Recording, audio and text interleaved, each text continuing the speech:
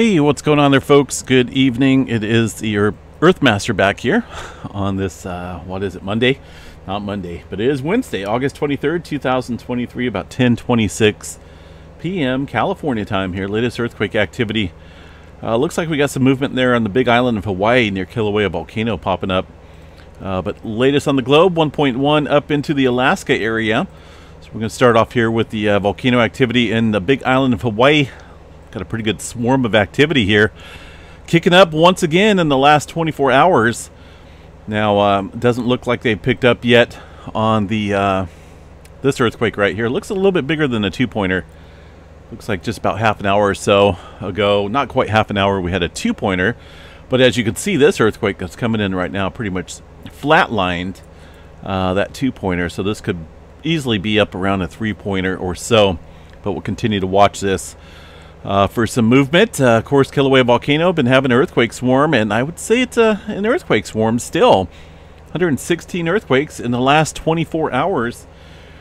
Now, the last 7 days, well, brings it up a little bit, but most of this movement here looks like it's been picking up today. It's got quite a bit of activity kicking up. So, on that note, let's double check the statement here from the hazard notification system, the HVO. Goodness, it just never fails. It's like as soon as I hit the microphone button, let's take away his voice. All right, Kilauea daily update. This is from the 23rd today, 12:05 Hawaii time.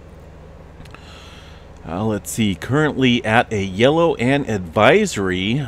Currently not erupting, but I think that's going to change here pretty soon. Here's that mention of the earthquake swarm. From about 4:30 a.m. to 8:30 a.m., there was about 50 earthquakes occurring at a depth of about 1 to 2 miles below the surface, south of the crater area. This is going to be the fourth earthquake swarm in the area in the past week. And as mentioned here, likely caused by magma movement underneath the South Caldera region. So we continue to watch that. The recent gradual general trend of inflationary tilt on the summit tilt meters continued through the past day. So yeah, just kind of watching that. Let's go ahead and check out the tilt meters over here. We can just swing up here around the Kilauea Volcano. Head to their site. By the way, you can check out many different volcanoes from that USGS site. The tilt meter I'm after is going to be UWE. Looks like that is functionable. Let's see what we got here. This is past 2 days or so. Notice that earthquake swarm really kicked up a inflationary tilt here. That looks like that was earlier this morning, and then we got a little decline here right now, but we'll continue to watch that, see if this picks back up as far as inflationary tilt goes there at the Kilauea Volcano. Quite a few seismograph stations out here, so I just want to see what's going on out here across the area. Some of these are not working, of course, like always. It does not surprise me. These are just non-operational. Look at this. Past 12 hours, you're telling me there's no earthquakes, so these are pretty much flatlined. Most of the time, let's see if we can get this seismograph station here to key up. Well, actually, you know what? If we get rid of some of these, maybe we'll see more seismograph stations, right? Tilt meters. Let's see if this one around the crater is working. No, it's not. Right here. Yes, that one's working good. So there's all that earthquake activity. Some magma movement right here. That's generally what that activity looks like on a seismograph station. That was earlier.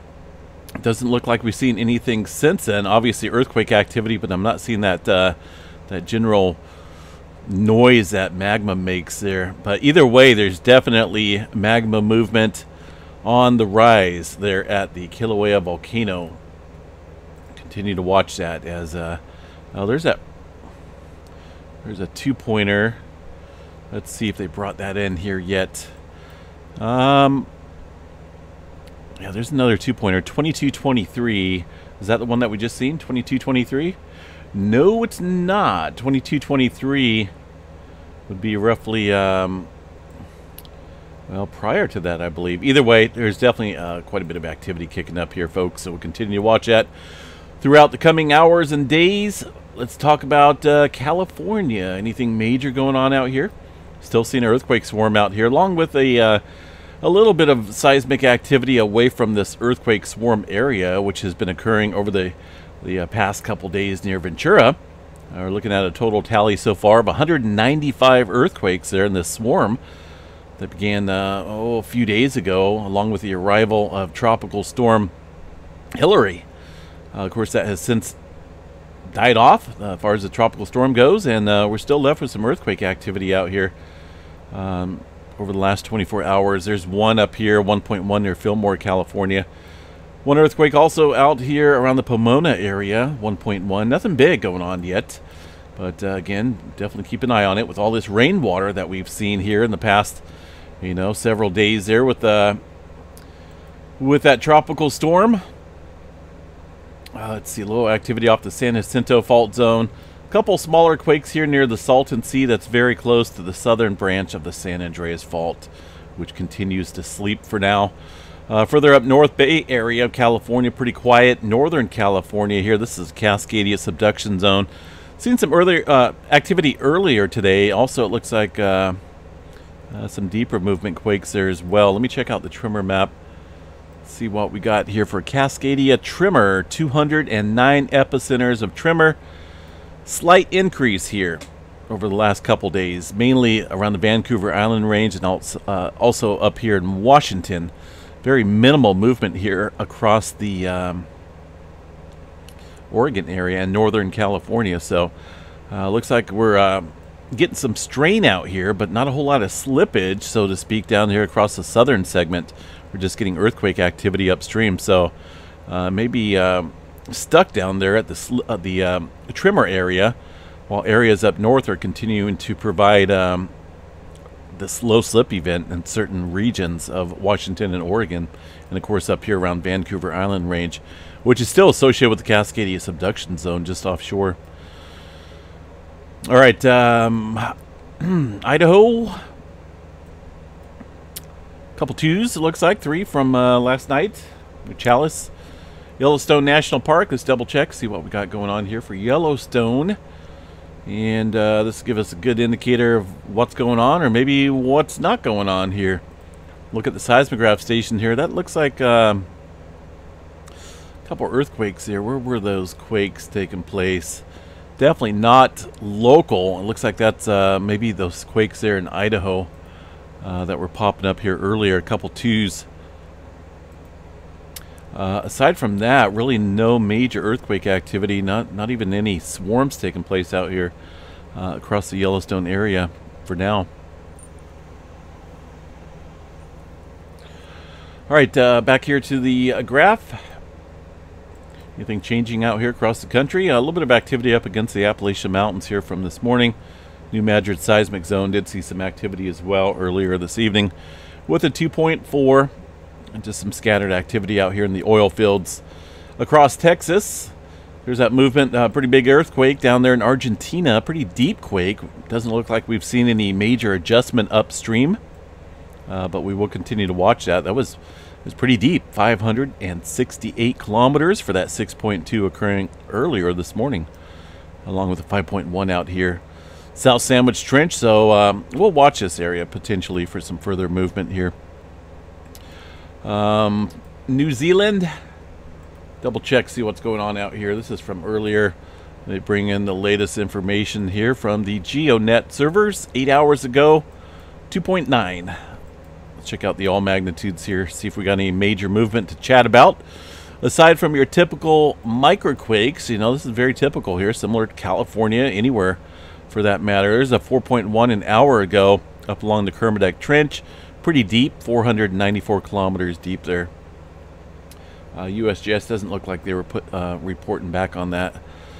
Let me check here the earthquake drums, see if we got anything that we might be missing. There's that activity from last night. But over the last 12 hours or so, things look, for the most part, pretty calm. Doesn't even look like that 4-pointer showed up here anywhere. Maybe right here. Either way, that was a pretty deep earthquake and ways away from the North Island area. All right, around the Mariana Trench, we've been noticing a little bit of earthquake activity out here, 5.4, just about an hour and a half or so ago. Pretty shallow earthquake. We did see some a bit of deeper movement quakes here last night near Mariana Islands here. But, yeah, looks like a slight uptick here across the Filipino plate. One earthquake way off the coast of, well, off of China. It's a 4.7 from early this morning. And here on the Earthquake 3D globe, I went ahead and removed the EMSC globally, but kept them throughout the Mediterranean area, Middle East, and portions of the Atlantic out here, just because of these false earthquakes that they put out occasionally, and then they put out a wrong magnitude, and it will hang out here on the globe for hours at a time before it disappears, and I just can't have that. We can't have false earthquakes out here on the Earthquake 3D globe, so. We'll just deal with the USGS globally here, and along with the EMSC locally across this area of the world. I'm sure there's some small microquake activity here across the Java Trench and Indonesia Islands area, but nothing big. I'm not really seeing any fours over there. Most of the newer activity, it almost looks like it wants to push over here against the Japan area and the Izu Trench, so we'll continue to watch that. Minimal activity here across the Mediterranean, a 2.7 coming in, it looks like, in the last couple hours or so. But for now, the latest quake there on the big island of Hawaii. Let's see here. I still keep an eye on Southern California here. You know, rainfall does definitely take a little bit of time to percolate below the surface, so to speak. I'll just continue to watch that. All right, let's go ahead and move on to the space weather activity as we're looking at, well, somewhat minimal conditions here. Notice that we're dropping below the C flare category. So we're definitely dying off here in terms of the space weather activity. Looking at 3413, that's going to be this sunspot here. It does look like it is, well, it's got a ways to go before it gets complex enough to have some strong flares. But we'll keep an eye on this region. Also down here, we're getting a little bit of independent cores outside of the main core area that could spell a little bit of solar flare uptick in the coming days. Again, 3413, 3415, we'll keep an eye on. For the main threat, though, right now, 90% chance for a C flare, M flare at 15% chance, X flare around 1%. And like I say, it's not looking all that active currently on the sun. The aurora forecast, very minimal here in the coming days. Look at that, very minimal. All right, anything going on across the weather? Current day one outlook, looks like there's a little bit of activity up in North Dakota and around the Great Lakes area, but for the most part, next couple days look generally quiet to some thunderstorm activity out there. The numerical models out here, long-range forecast models. We'll put this into motion here, see if we got any tropical storms, tropical activity in the Gulf. It doesn't look like it. Things are pretty quiet for now out there, even the long-range models here. We'll keep an eye off the coast of Florida there. It looks like maybe something tropical starting to form around the second week of September, but this is, again, a ways out.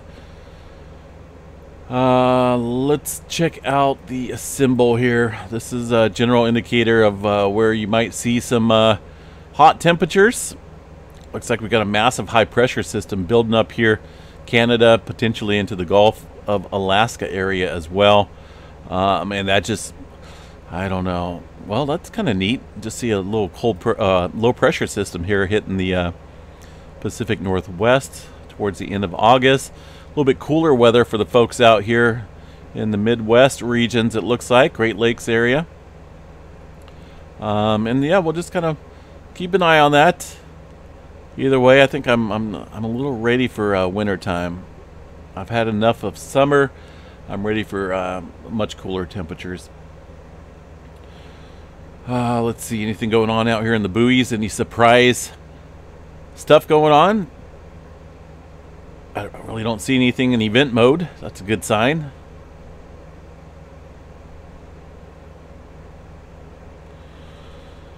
All right. Well, I think that's about it, folks. Trying to think here if there's anything else major we need to chat about. I think that's about it. Just typical day, it looks like. All right, what do we got here for the seismograph stations here? Still seeing some smaller earthquake activity there across the big island. Looks like another swarm starting to kick up right there. So we'll definitely continue to watch that. It's hard to say when it's going to happen as far as the eruptive status again goes at Kilauea Volcano.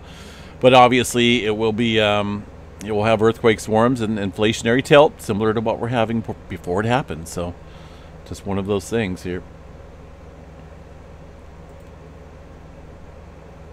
Have a good night.